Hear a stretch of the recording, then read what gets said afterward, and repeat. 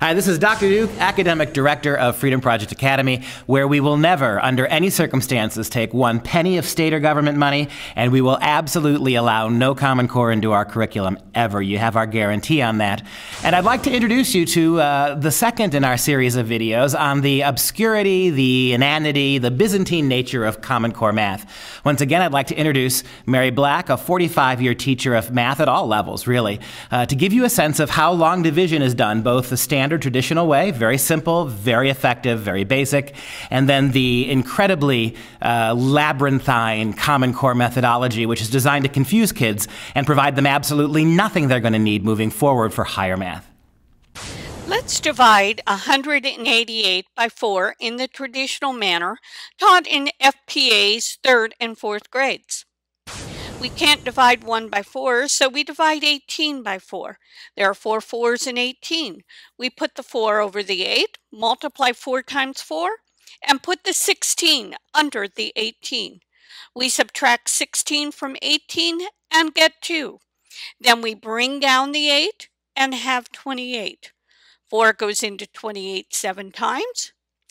Put the 7 over the 8 and multiply 7 times 4 to get 28. Finished.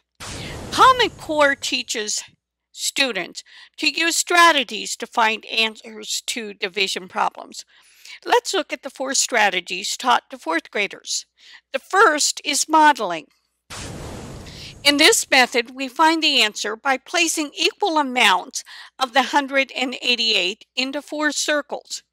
Students have to guess at how to figure the equal amounts and have to keep track of the amount distributed. Look at the illustration. Multiples of 10s, 5s, and 2s were used.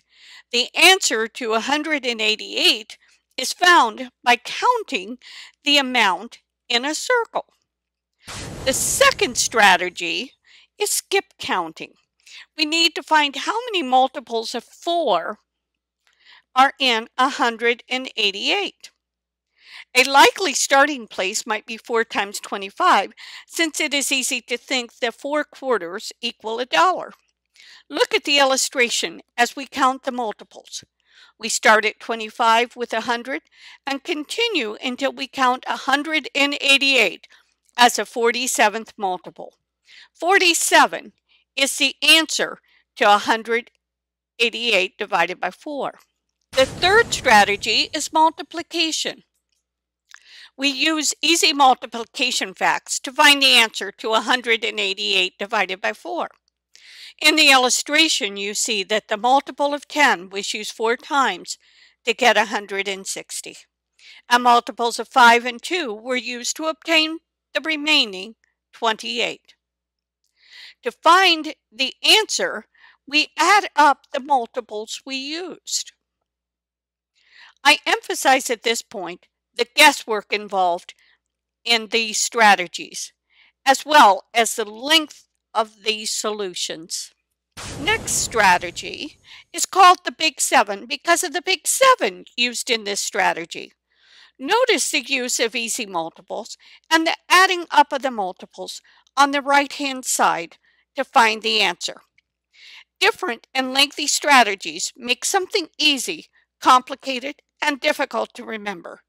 Use of calculators is strongly encouraged with Common Core math, but this leaves our students dependent and unable to do arithmetic on their own. It's differences like these that really highlight the difference between classical education as provided by FPA and the kind of stuff that goes on in the public schools. Visit us at fpeusa.org.